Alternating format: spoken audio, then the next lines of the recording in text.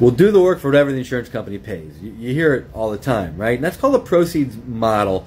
And this article was posted in Chip Merlin. Chip Merlin's law blog. Chip Merlin is a property coverage lawyer, one of the best. If you need a lawyer, reach out to him and his network. They do a really good job. But he posted this article, and it noted this Jen Silver. She's the CEO of a contracting company, and she's like, hey, listen, the proceeds model, there can be no dispute. The insurance claims proceeds model benefits only the insurance carriers. Totally agree, right? It's not fair for anybody involved, contractor and homeowner, because the insurance company, that's their tactic. And so what she's noting here is contractors should give a retail price and do the work for the retail price, not whatever the insurance company pays, because you're putting yourself at risk of getting an underpayment, and then what do you do? And then they posted on here the sales cycle of the proceeds model. The contractor does everything, including the supplements, and then maybe call in a public adjuster.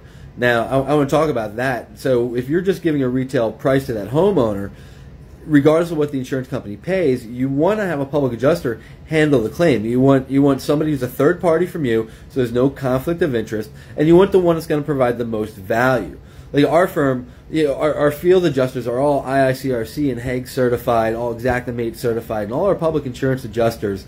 And it's on purpose because we want to document that claim very properly. We want to notify it properly, so the insurance company has no reason to say that it's not covered or there's limited coverage. You got to avoid the exclusions, the conditions to coverage, the duties after loss for the homeowner, because they need to be able to invoke other parts of the policy if necessary in order to get paid, like the appraisal clause, right? So, or legal. And if you didn't do all of the duties, like you must do all. Those are very forceful words in insurance policy. So you want a public adjuster way out over here after the job gets in, and one that's going to provide a lot of value, so that all you have to do is what you normally do. So like I said, we'll create the estimate, we'll provide all the expertise, we'll negotiate with the insurance company, and get that homeowner a proper settlement at the end of the day. Contractor, your price is your price. So just give a retail price to that homeowner, do the work for the retail price. That's all anybody's asking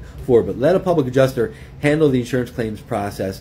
The homeowner overall, everybody's going to be better off. Email me, insuranceclaimguy@gmail.com, or if you're a homeowner, you want to learn more about your insurance policy and coverages, click the link in my profile, choose homeowner. If you had a recent claim that you want a settlement double check, we look into this stuff for free. If it was denied, underpaid, they said it wasn't more than your deductible, we'll let you know. And if they treated you right, there's no fee for what we do.